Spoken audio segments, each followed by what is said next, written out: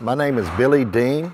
I'm the owner of Osceola Machine Works and Manufacturing. We're in the process of building a 12-foot pit. We start out with a 6x12 sheet of 12 gauge material for the floor.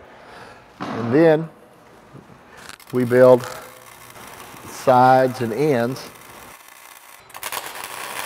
Then on our sides, the sides are made out of 12 gauge also, but we use a press brake and we bend a inch lip in the bottom, and then we bend a 2-inch brake here at the top with nice smooth corners, no sharp edges to snag your waders or grab your clothes.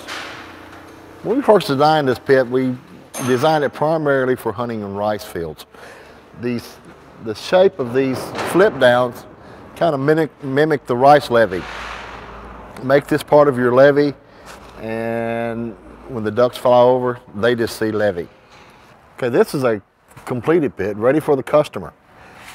If you'll notice, we have all pits come with a steel bench. If your pit floods, your bench doesn't float off.